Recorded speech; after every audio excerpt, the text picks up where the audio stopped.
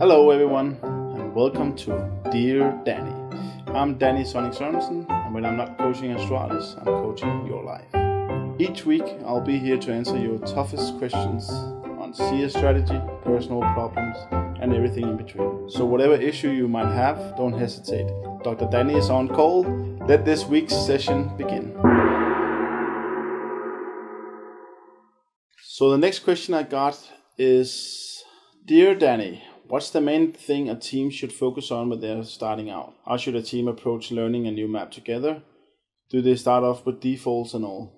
So obviously the first thing that you should do when you're a new team, or if you want to try and learn a new map, could be Vertigo, could be some other map that you decided to play. Then obviously positions, who's going to cover what. I think that's essential, obviously. If it's a brand new map, like I said before with Vertigo, then you also need to talk about the names of different spots. We spent at least 5 to 6 hours in Astralis on the first day on Vertigo, not practicing it, but just being on the server, trying out new stuff, talking about positions and name spots and all stuff like that. When you have done that, then I think it's really important that you both spend a lot of time on CT as well as on the T side. Many teams tend to spend a lot of time on the terrorist side, creating different tactics.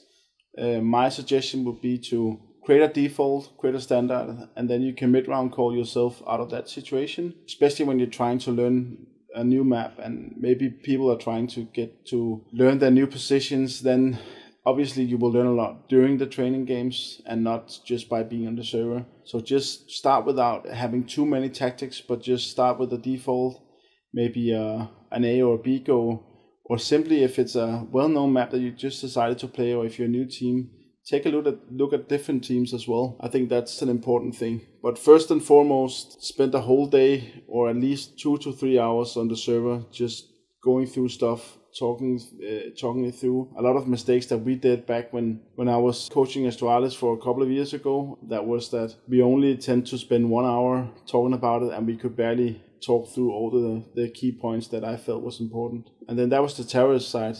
Also the CT side, talk about different setups. Again, copy some of the other teams to begin with, and make sure you spend enough time keeping it simple but making it thoroughly. I think that's so you get high quality practice. And then evaluate after each practice what went wrong, what went right, what should we do differently. That's also really important. Good luck. So our last question today will be, Dear Danny, how can you get a team out of a losing streak without sacrificing team morale or even having the team fall apart? Okay, so that's a really good question. I think it's really important that if you are running into a losing streak and you're losing the same map a couple of times or maybe even more, I think it's first and foremost, it's really good to sit down as a team, talk about what you guys think went wrong, and then afterwards go watch the game. And then write down what you think that went wrong or what was the cause of you losing that last game. Then try and practice and implement some of the mistakes or some of the solutions that you have come up with, and then take it from there. It's never a good idea to talk bad about a certain player or to go together without the player that you think is doing a mistake and then talk with the rest of the team, maybe trying to get them to cut him. Or it really comes down to you guys talking as a team, but also being honest with each other. If you feel that there's one guy on the team who's not playing his position properly, then maybe take a talk with him face to face, or talk with the whole team together, and then be as positive as possible about it and not just raging against him or being impolite or stuff like that. I think that's really important that you come together as a team, but also remember to be honest if you feel that this is the part of the game that I felt that lost the game. And if that's a player or two, or if it's a certain bomb site that you always lose the game on, then be straightforward about it, but be polite as well. That's it for today. See you guys next time. Please feel free to send me more questions on the hashtag Dear Danny. Then I'll make sure that it will be in the next episode. Take care, guys.